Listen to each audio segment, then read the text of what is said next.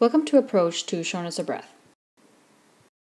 Your next patient is complaining of shortness of breath. His vital signs include heart rate of 120, blood pressure of 140/90, rest rate of 36, and an oxygen saturation of 84% in room air. You'll quickly recognize the patient is tachycardic, tachypneic, and hypoxic. How are you going to manage the patient in the next few minutes? As with all patients in the emergency department, our treatment starts with ABC: airway, breathing, and circulation. We'll go through that assessment in a step-by-step process. Airway means making sure the patient's upper airway is patent. If you look at the cross-section of the airway as shown here, you can see here's the tongue, and the upper airway is really the space from the oropharynx until it meets the trachea. Anything blocking this path will create an obstruction in the airway. How do we assess to see if the airway is patent? If the patient can speak, that means the airway is patent, since there is a clear passage from the vocal cords all the way up. If the patient is making gurgling noise, that means the airway may not be patent. If you hear stridor, that usually means an upper airway obstruction, and therefore the airway is not patent. If the patient has a decreased GCS, the soft tissue and the muscles in the upper airway can relax to the point that they are obstructing the airway. What do we do about an obstructed airway or a non-patent airway? First, you want to look for causes. Is it because there is vomit or blood in the mouth that's blocking? Is it from swelling from trauma or swelling from allergic reaction? Is it because the patient's GCS is too low? We can get rid of blood and vomit by suctioning, and we can treat allergy by medication. Ultimately, if we're unable to clear the obstruction, we need to prepare the patient for intubation.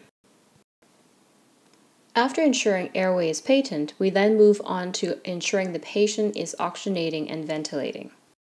We want to put the patient on a monitor and give them oxygen to keep the saturation more than 90 to 92%.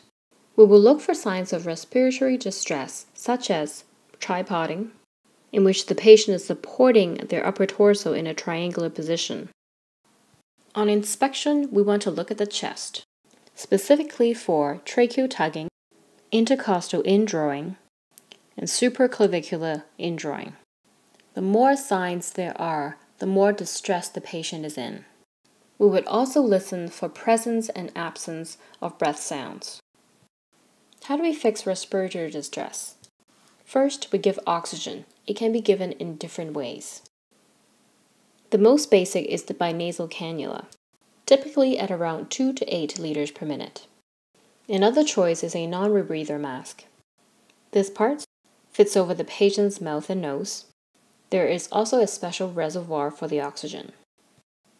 If the patient is not responding to the appropriate treatment and oxygenation, more aggressive measures such as positive airway pressure by CPAP or BiPAP. If the patient is still not responding, ultimately they may need to be intubated with mechanical ventilation. What about circulation? The circulation for patients with shortness of breath is a little simpler.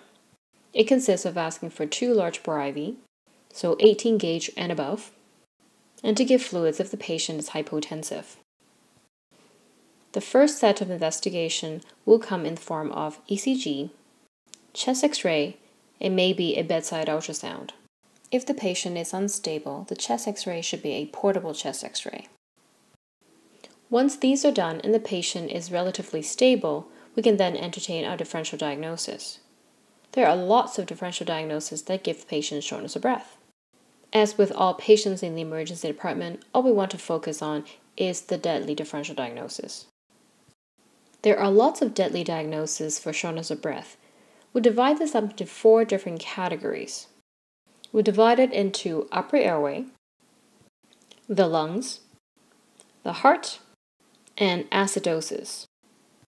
We will go through the differential diagnosis under each category. For upper airway, they include the things that we talked about when we were doing our airway assessment.